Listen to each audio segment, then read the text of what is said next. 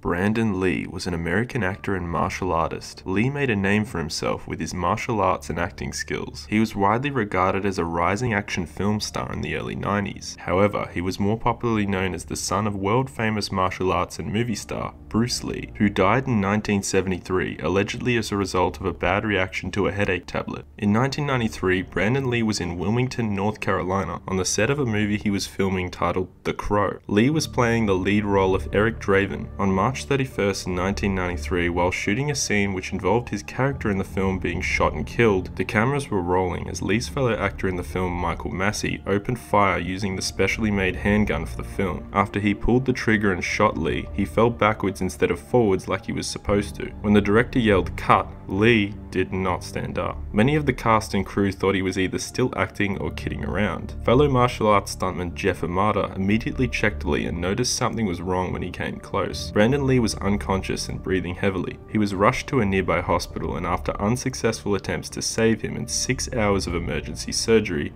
Brandon Lee was pronounced dead on March 31st, 1993 at 1:03 p.m. He was 28 years old. 6 weeks earlier, the crew of the film were preparing to shoot a pawn shop scene for the movie. They visited a local pawn shop and borrowed hundreds of items for the shoot, one of which was a box of 44 Magnum bullets. With the pawn shop set built and the setup nearing completion, the box of live ammunition was placed on the fictional pawn shop counter. The stunt coordinator found the live ammunition and was livid. He knew that the bottom line when it came to film sets is live ammunition is never supposed to be present on set. The stunt coordinator then locked the bullets in his car, where they remained for another 2 weeks. On the set of The Crow, preparations began for a scene that required quarter-load blank bullets. Instead of purchasing the correct blanks, the live shells from the stunt coordinator's car were used to be modified into blanks. The lead tip of the live shells was removed with a pair of pliers, and the gunpowder inside was also shook out, leaving the cartridge and the primer. The end result was about a handful of empty casings, each with a live primer. While making the quarter-load blank bullets, they also began making dummy bullets. These are bullets with no gunpowder or primer, just the bullet casing and the lead tip.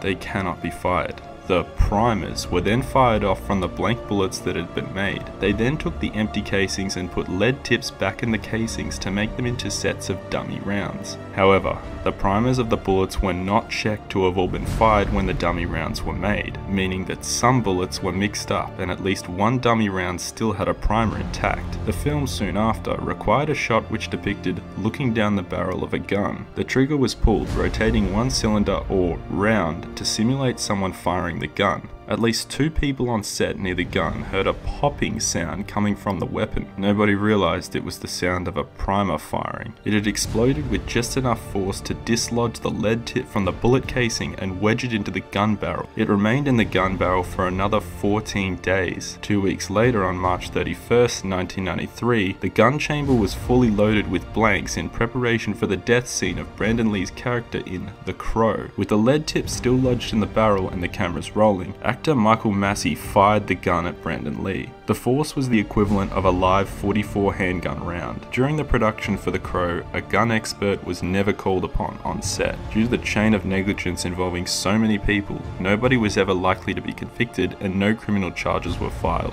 In Brandon's father Bruce Lee's final film, Lee's character in the film is shot with a prop gun, which in the story is secretly made to fire a real bullet and kill him.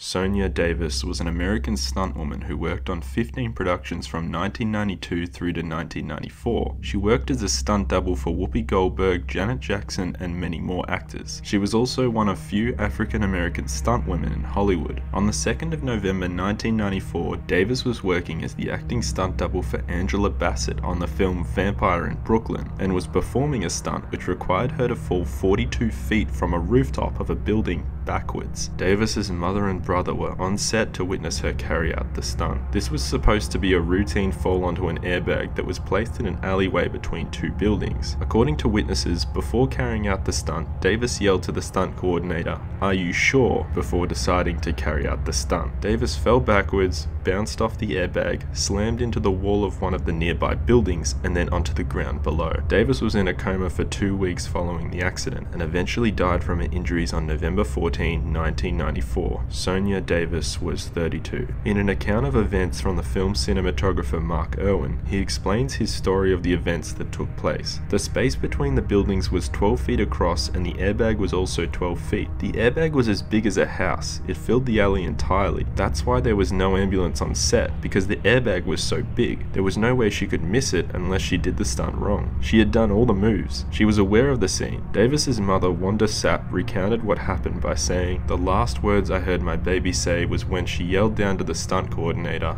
'Are you sure?' I could feel Sonia wasn't comfortable with the stunt." The film cinematographer Mark Irwin continues his recount of what took place by saying, "Leading up to the fall, she was hanging on the side of the building, or it was supposed to look like that. We had something underneath her. Before she fell, the stunt coordinator said, 'Don't push off, just relax and fall back naturally.' Well, she didn't relax. She pushed so hard her head hit the opposing brick wall, and when she fell, only the tips of her toes touched the airbag. The rest of her body hit the pavement. She landed at my feet." Sonia Davis's friend and fellow stuntwoman Denise Roberts stated in a 1996 interview, "Stunt performers are often branded as unreliable if they back out of a setup they aren't sure about." Sonia Davis had previously been removed from a job on the film Strange Days after having difficulty with a particular car sequence. Denise Roberts recalled Davis talking about the experience by saying, "No one else will ever do that to me again."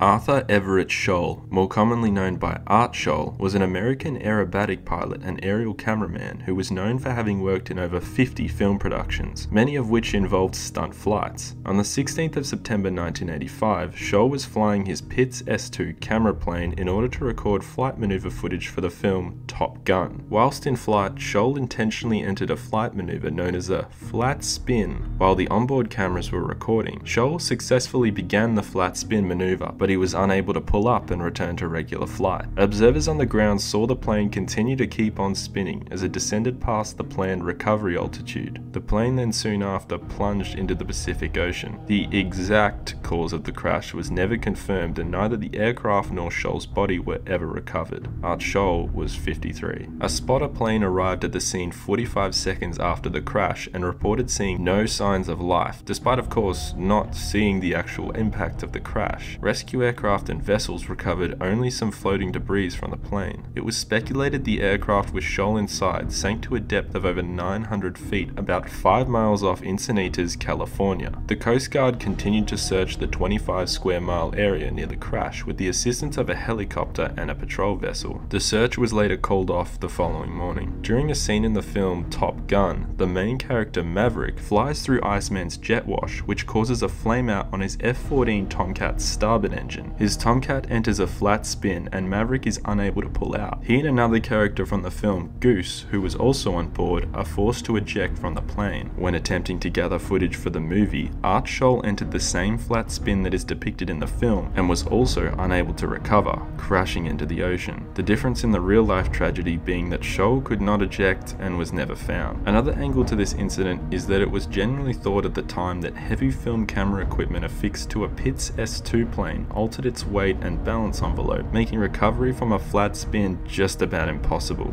At the end of the Top Gun credits, text appears stating the film is dedicated to the memory of Art Scholl. He was widely regarded at the time of his death as the last of 3 top Hollywood stunt pilots. Scholl's last words heard over the radio were, "I have a problem. I have a real problem."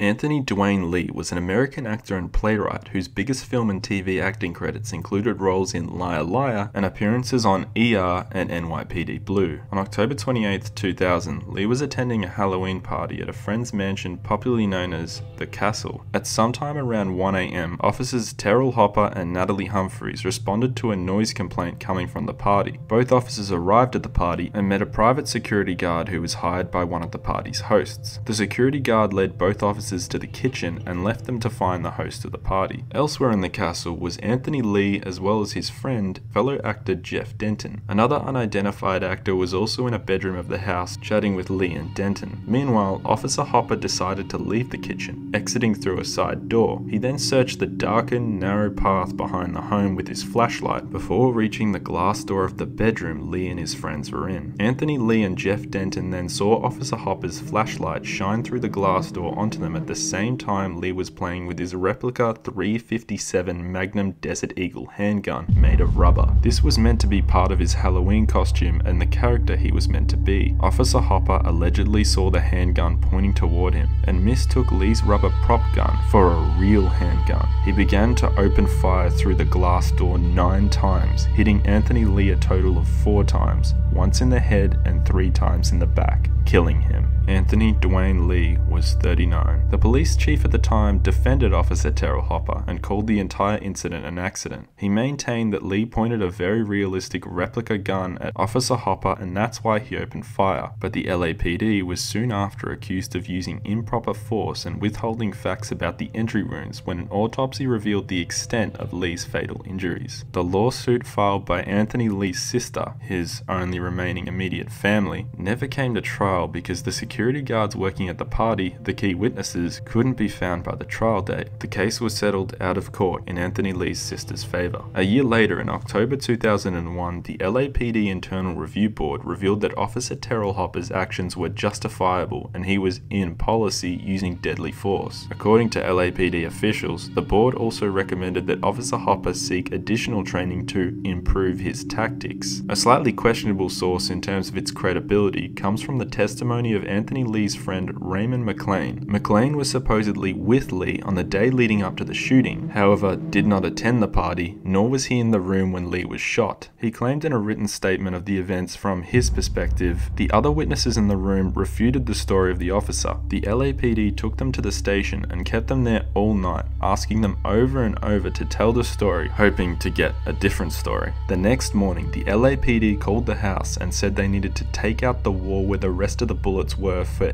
evidence. The owner of the home, a friend of Anthony's, told them no and got a lawyer. The officer shot through a small window in the door while standing behind a cement wall and claimed self-defense. No one actually heard the shots or saw the officer because they came from outside. Anthony hit the floor and at first people thought he was joking. He was on his back. He was confused. He looked up at one of his friends like, "What's up?"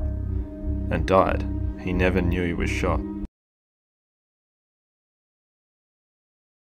John Eric Hexum was an American actor and model known for his starring roles in hit early 80s TV series Voyages and Cover Up. On October 12, 1984, Hexum and his fellow cast and crew on the TV series Cover Up were filming the show's 7th episode, Golden Opportunity, on stage 18 of the 20th Century Fox lot. A scene set to be filmed that day depicted Hexum's character loading cartridges into a .44 Magnum handgun. Hexum had been provided with a functional gun and blank bullets. When the scene didn't work out in the way the show's director had envisioned for the master shot, there was a delay in filming. During this delay in shooting, a bored and tired Hexum began playing around with the gun while sitting on a bed in the set. He loaded the gun with one blank bullet and playfully spun the chamber around in a Russian roulette style. He then put the gun directly up to his temple and pulled the trigger. The power and force of the gun penetrated Hexum's skull and lodged a big piece of it into his brain. John Eric Hexum died in the hospital 6 days later. The machines keeping him alive were turned off after he was declared brain dead. He was 26 years old at the time of his death. The closest witness to Hexum's death was Frank Lau, a draper installer for the film industry on the Cover Up set that day. In an interview about the accidental death, he said, "John Eric Hexum happened to be lying on the bed and was apparently, as I recall, loading and then unloading a revolver. They took a break in shooting and he remained seated on the bed. They had closed the door. I was just outside for a few moments when there was a loud bang. Lau then rushed into the room to discover Hexum lying across the bed." Blank bullets usually have a small piece of paper wadding where the lead bullet tip would usually go if it were a real bullet. The load of gunpowder in blanks is varied depending on how much flash needs to be visible when a blank is fired. It is unknown how much gunpowder was in the blank when Hexum fired it. The paper wadding string that Hexam fired from the gun did not penetrate his skull. However, the explosive effect of the muzzle blast caused enough blunt force trauma to fracture a quarter-sized piece of his skull and propel it into his brain, causing massive hemorrhaging. With his mother's permission, his body was flown to San Francisco on life support, where his heart was transplanted into a 36-year-old Las Vegas man, and one of his kidneys went to a critically ill 5-year-old boy. Skin that was donated was used to treat a 3.5-year-old boy with third-degree burns. Another one of his kidneys and his corneas were also donated. John Eric Hexam's co-star on Cover Up, Jennifer O'Neill, recounts visiting him in the hospital in the days he was there. "I just looked at him laying there on machines. I couldn't visibly see anything wrong with him. He looked just perfect. Like,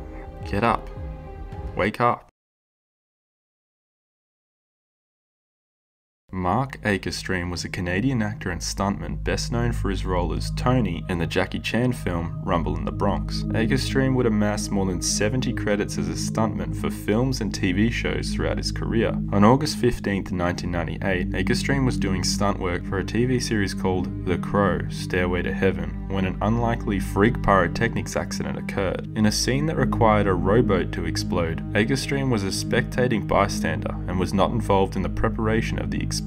When the film crew gave the all clear for the detonation, the rowboat exploded as planned. However, a piece of debris from the rowboat shot up into the air, cleared a large tree, and fell down to strike Akerstream on the head, killing him. Production for The Crow, Stairway to Heaven was immediately suspended. When the accident occurred, the show was 6 episodes into filming of an eventual 22 for what ended up being the show's only season. This accident had nothing to do with the reasons for the show's cancellation. One of the show's production companies, Crescent Entertainment, stated that they extend their deepest sympathy and condolences to his family. Akerstream was 44. Times have come here.